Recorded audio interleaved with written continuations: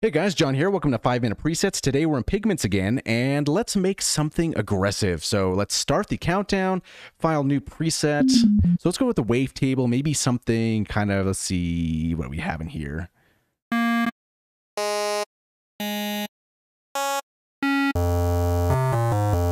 Maybe that might work. Broken Reach 2. Let's see how far this gets us here. So let's put this on an envelope.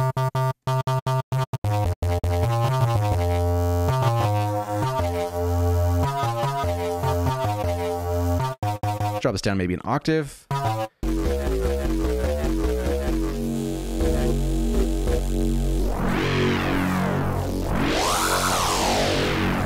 that might be kind of cool.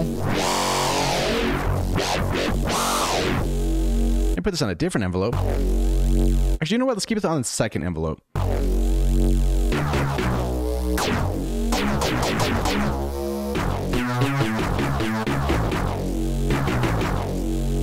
Maybe detune this a little bit more.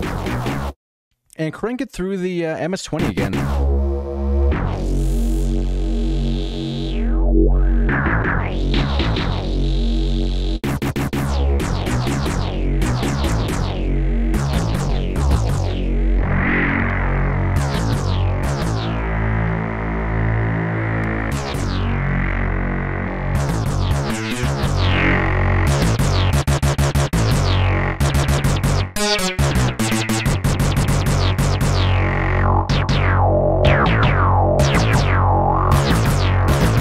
Okay, so let's see what we can do with our effects here. Do we want to layer this with anything?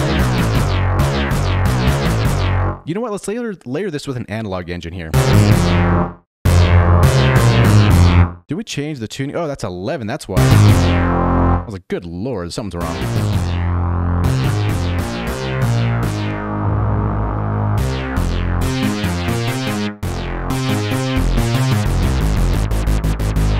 Okay, so let's hit this with some distortion here.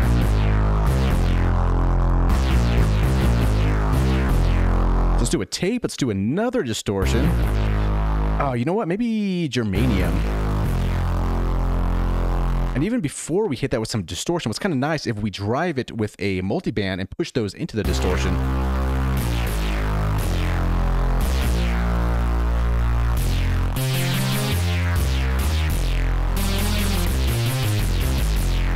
Okay, so for this here, I mean, let's see. You know, I might do without this one because I do want to do something different. So let's have one distortion here, and the next one, let's do a multi-filter, but let's go for a notch, and let's go kind of high, maybe 36, tighten up that Q.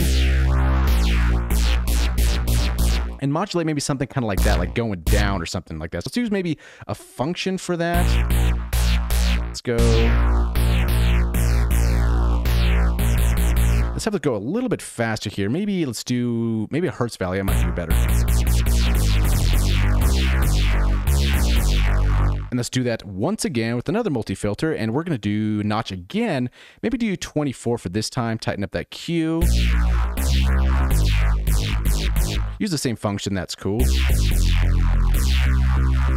Okay, so maybe put these on one shot.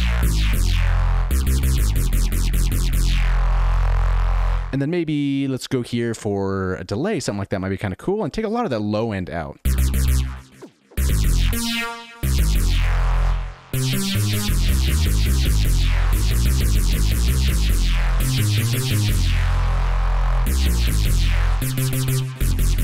what I'm going to do, since it's kind of low end here, let's do a little high pass here, maybe 24. So we get the texture of that low end. And then maybe on the utility engine, let's turn on the sub oscillator and send this direct out. So a little bit of cleaner low end. So let's do our macros if we can. So cut, this one's going to be resonance here. Let's go kind of high like that. And then third's going to be our sub. Turn this down, turn this up here. Effects, we really only have distortion and some delay. So let's see, distortion, put it here, dry wet, maybe about 50% like we had it there. And then we have our delay. So number 4 is going to be delay, which is 28%. And maybe just a little reverb for good time's sake here. So let's add some reverb here, cut some of those lows, maybe some of those highs, bring this down, increase a little bit more of our dampening, bring down the decay and open up the size. See if we can label our things here. Cut off. Let's see, res, and then sub, and then FX. We have 5 seconds. Did I map this already? I did not. Okay, put this down here, put it up like that. Okay. Jesus Christ, that was close. Okay, so here we go.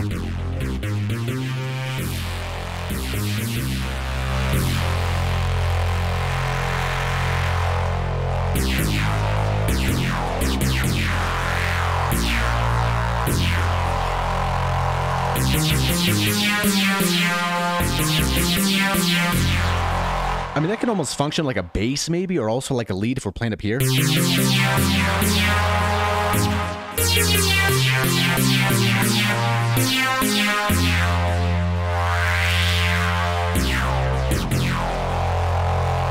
This would also be kind of cool if we did another sequence or something like that.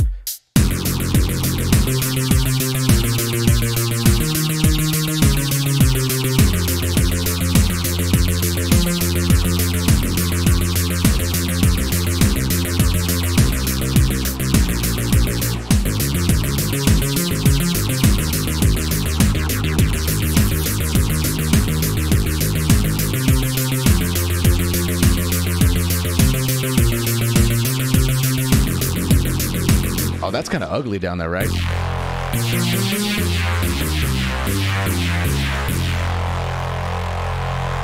Okay, let's call this the ugly bass because it's ugly and it's kind of gross.